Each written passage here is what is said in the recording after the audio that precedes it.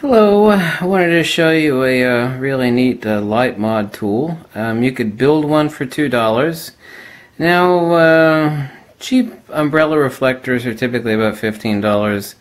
The gold ones are actually substantially more production costs. You can make this in $2 for $2. Let me show you. Right now I have it hooked up to Nikon Speedlight, and there's my little pocket wizard, of course, and I have it on a cheap little light stand. And let me turn the unit around here. A little bit squeaky, huh? Right on the back here I actually have a piece of wire using industrial duct tape to hold it, and then I bent the wire to give the unit a parabolic shape. And then I have a piece of Velcro on the bottom of my Speedlight. Then I use another Velcro strap for support. Let me show you a side view here. You can see the bend that I have. I have both the diffuser and the reflector card up to throw as much light at the correct angle to reflect back onto my subject. You can see the actual distance between there is roughly about 10 inches. So you can actually make one of these in about a half an hour. Now I actually laminated the black cardstock, but you don't have to. I mean, most people are not going to use them outdoors in the rain. It would just last a little bit longer by having it laminated. But let me turn it around here. There we go.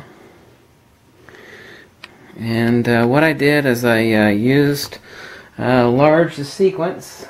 I've made a couple of these.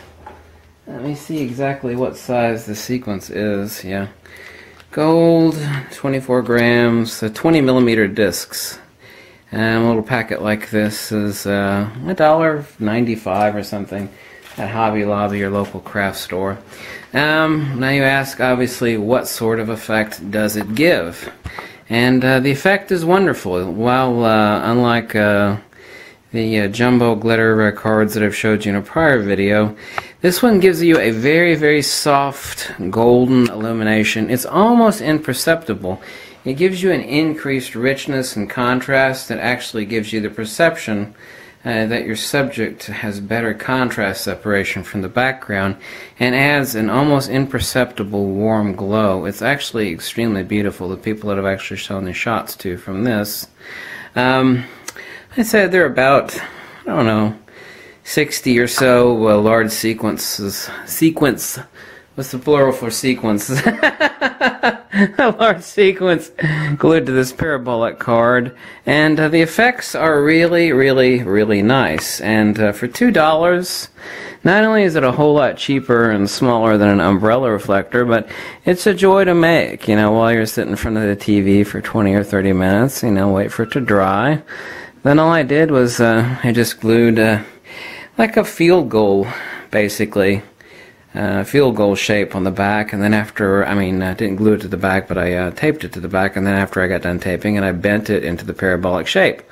So, very simple, very easy to make. I don't need any instructions. If you can't figure out how to make this, then you probably don't know how to make cereal. But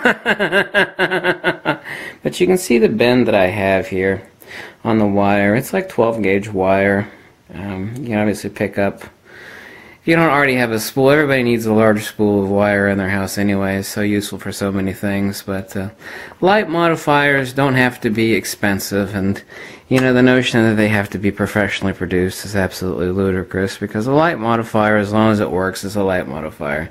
As long as it achieves the desired effect that you want. And these actually work better than gold umbrella reflectors. And the second attribute, so it's got three attributes this particular device has. One, it provides a very soft, nearly imperceptible glow to your subject. So it's perfect for baby or female or just general portraiture.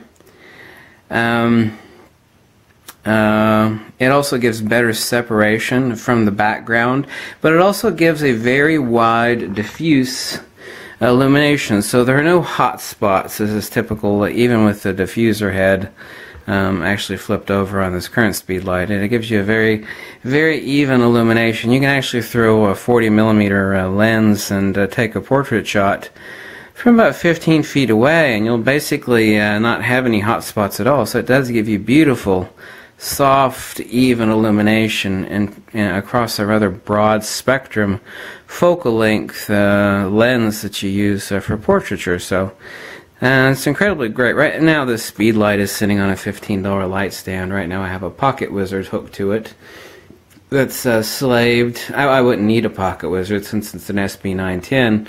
I could actually just stick it in slave mode and my pop-up flash in commander mode, but I'm just used to using little Pocket Wizards. So anyway, that's how you make that, and it only costs you $2, and it is really does give you very, very beautiful results. I absolutely promise you that that's the case. So you can personally come over and kick my ass if I'm lying after you build one, because it is exactly what I said it is, and it will do exactly what I said it will do.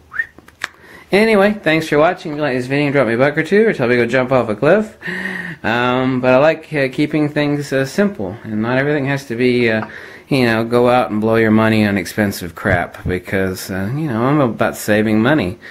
But not, being on the cheap side. It's like, well, we can do something that's 80% as good for a lot less money. This produces better results than an umbrella reflector does. Honest to goodness, it actually does. So a lot of the gold, when I speak of umbrella reflectors, I'm referring to gold umbrella reflectors.